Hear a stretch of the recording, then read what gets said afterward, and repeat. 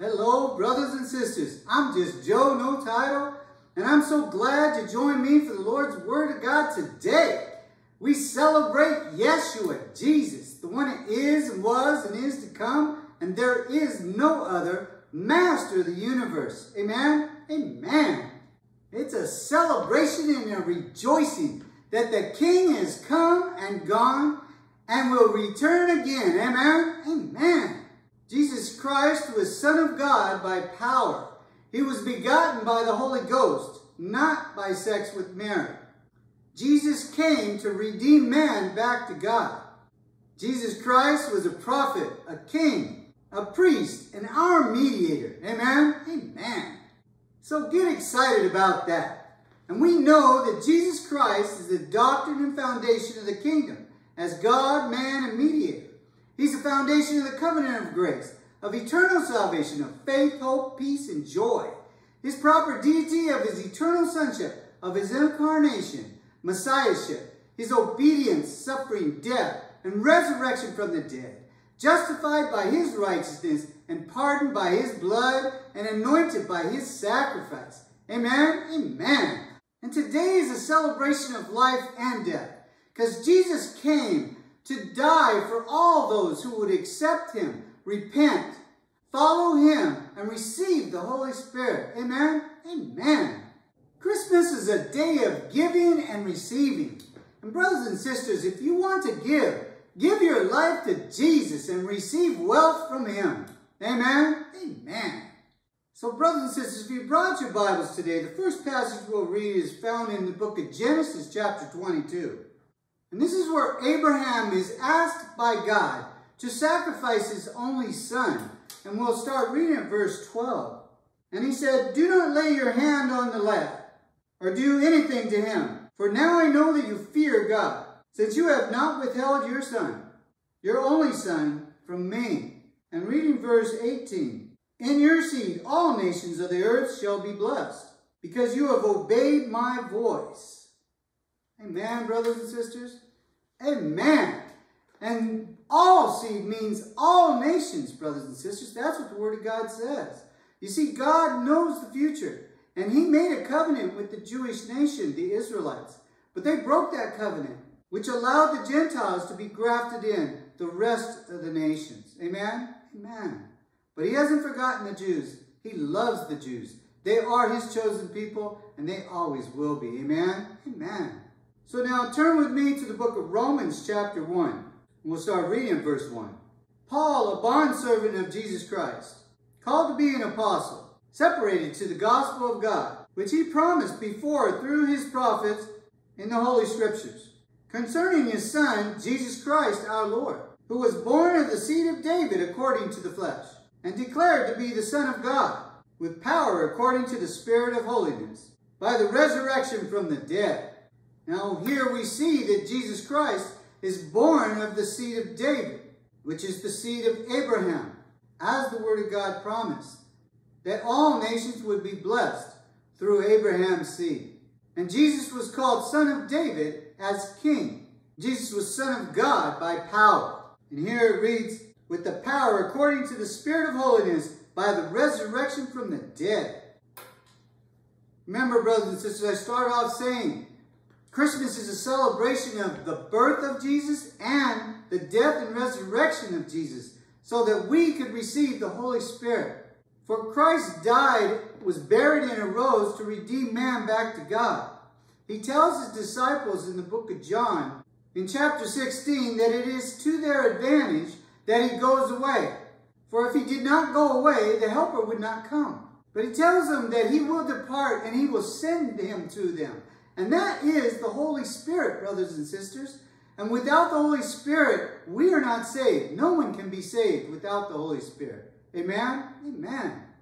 Jesus came for the lost sheep of Israel, but they did not accept him. So he turned to the Gentiles to receive salvation. But he has not forgotten about the Jews. They are still his chosen people. And he has selected 144,000 Jews that are in Israel right now, that will receive Jesus in their heart, mind, and soul before he comes to separate the sheep from the goats.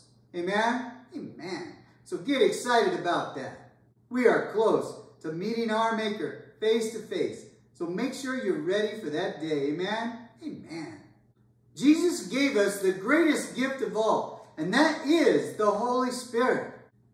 Because if you have the Holy Spirit, it is your guarantee that you will have salvation and be with our Lord and Savior in the paradise of heaven for eternity. Amen? Amen. So praise Yeshua. Praise Jesus. Amen? Amen. That's why he came to the earth, brothers and sisters, to save the sinner from condemnation. Because if you do not have the Holy Spirit, you will go to hell, where the fire is never quenched and the worm doesn't die, which is the soul, where there's wailing and weeping and gnashing of teeth, never having rest day and night, forever and ever. So brothers and sisters, if you're not right with God, get right with him. Some people think that they're going to wait until the church goes up to decide to give their lives to Jesus. Well, brothers and sisters, if you don't go up with the church when he comes to take us home, you're not going to make it. It's like back in Noah's day. When he loaded the boat, God shut the door. So when they were scratching on the door, screaming to let them in, Noah could not open the door because God shut it. And that's what's going to happen when he takes the church up, brothers and sisters, is he's going to shut the door to anyone who wants to repent at that time. It's going to be too late, brothers and sisters. Don't wait to the last minute. It will be too late for you to correct the mistakes you have made.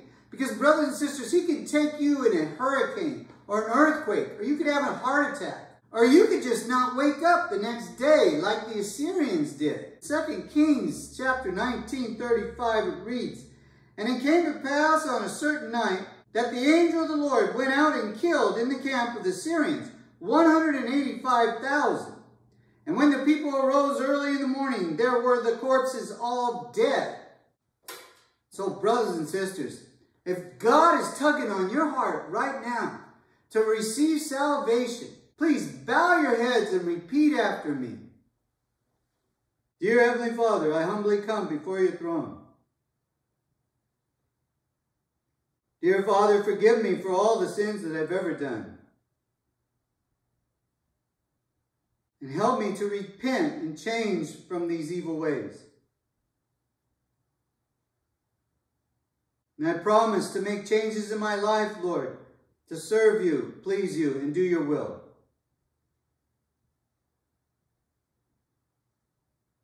And when I'm ready, Lord, please fill me up with your Holy Spirit. And write my name in the book of life. And seal me for the day of redemption.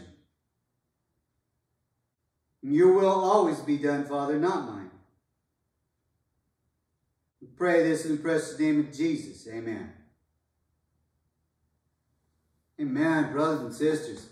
And so, brothers and sisters, you made an oath to the Lord to repent from your sinful ways, to change, to make proper changes in your life. And you need to get a Bible. Buy a Bible if you don't have one. And read it every day. It's your spiritual food. If you stop reading the Bible, the body will take over. You need to fellowship at a Christian church. And if you haven't been baptized as an adult, you need to get baptized. It's a proclamation that you believe that Jesus came incarnated from heaven, died, was buried, and arose for your sins, and you have decided to give your life to the Lord, to follow Jesus. And to follow Jesus is to follow Jesus in obedience. Amen? Amen. And you need to pray. You need to pray every day. Pray in the morning. Ask the Lord to keep evil from you throughout the day. That covers everything. That covers attacks, diseases, accidents. Ask it to lead you out of temptation and to fill you up with the Holy Spirit every day. And even if you're saved, you should do that. It's like gas going in a car. Some can run out. If the salt loses the flavor, it's good for nothing. That's what the Word of God says, brothers and sisters. And the Word of God is the truth. It cannot lie. And then at night, before you go to bed, ask God for forgiveness for any sins that you did that day. And even ask Him for forgiveness for sins you may have done that you didn't know were sins. Like gossip is a sin. You can do that and not know it. Being a glutton is a sin. You can eat too much and not know it. So always humble yourself to the Lord before you go to sleep and ask him to forgive you for your sins. And thank him for keeping evil from you throughout the day. And ask to keep evil from you throughout the night, because you never know what can happen. Amen? Amen. And in Acts 2:38, it says to repent and be baptized in the name of Jesus, and you shall receive the Holy Spirit. And so, if you've been baptized or if you get baptized, you are a candidate to receive the Holy Spirit. But it's not until you repent genuinely that you will be filled up with the Holy Spirit. Because when you're a babe in Christ, you don't have the Holy Spirit yet. You have a carnal mind, and a carnal mind cannot serve God. The first step is to have the mind of Christ, and that is to please God and do his will. So seek God with good changes to renew your mind. And when you are ready, God will fill you with his Spirit. Amen? Amen. Don't let the devil in. You need to resist the devil when he tempts you by putting up a barrier, by praying or singing Jesus songs, or reading the Bible. Think of heavenly things, spiritual thoughts. The devil can't stand that, and he will flee. And when you have the Holy Spirit in you, you will win against the devil, because Jesus has already overcome the devil. So if he tempts you, you rebuke him in the name of Jesus, and he will flee. Amen? Amen. So brothers and sisters, God loves you, and he will help you in all that you do. And he will always guide and direct your path. He's a God of love and not of anguish. So brothers and sisters, let us continue carrying the cross given to us by taking Christ as our master, our teacher, our example. Believe his doctrine and obey him, and we will all be with our Lord and Savior someday for eternity. Amen? Amen.